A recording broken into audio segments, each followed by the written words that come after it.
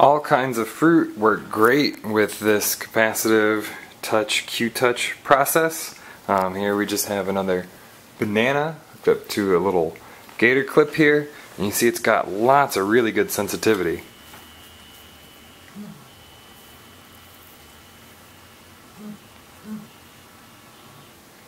So it can detect just the approach of my hand, gets excited, and if I grab it, it goes firmly on. And again, I don't have anything connected to my body. It's just straight up my own skin controlling this dildo here. And it doesn't just have to be your hands, as most of the examples will dictate.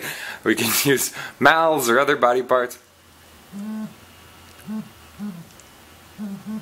Do little taps. You can detect how far it's kind of going in you.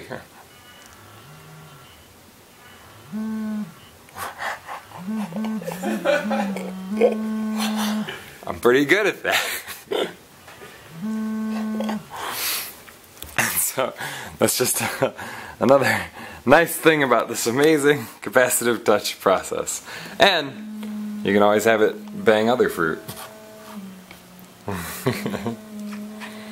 So you can have somewhat phallic or somewhat yonic fruits and hook them both up to do all kinds of fun things with.